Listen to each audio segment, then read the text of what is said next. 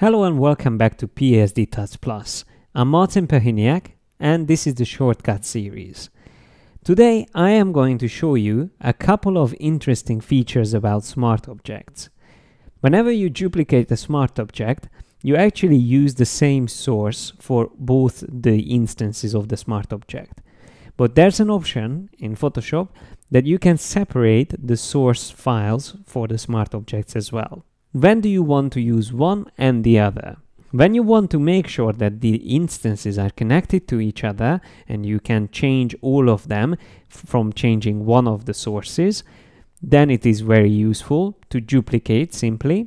But when you want to detach an instance from the others and change separately, but still keeping it as a smart object, then you should use the option called New Smart Object via Copy.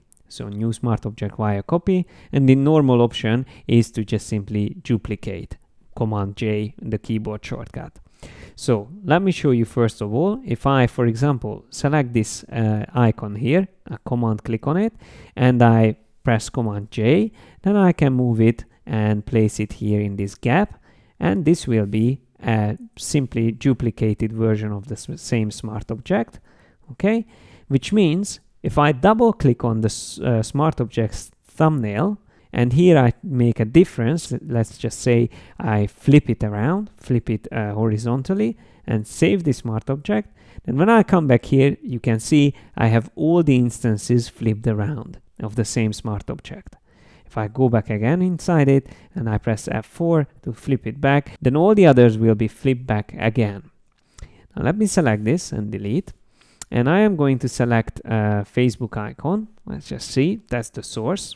Okay, so this is the source that we have.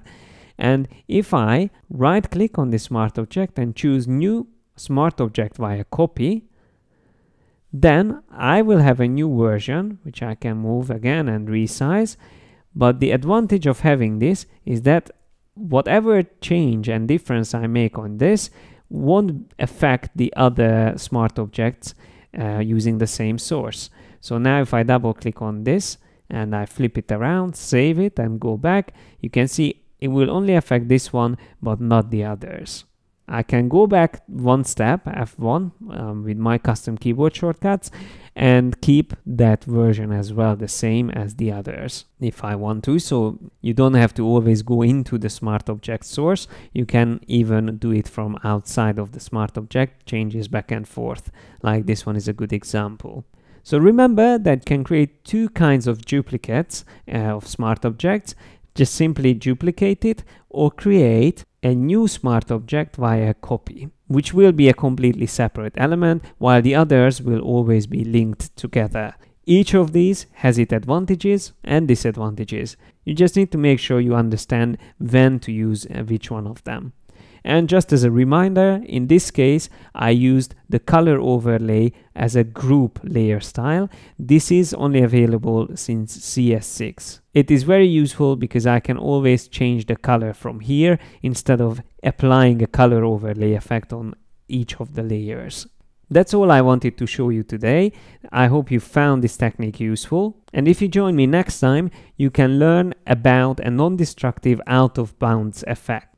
Thanks a lot for your attention today, and see you next time.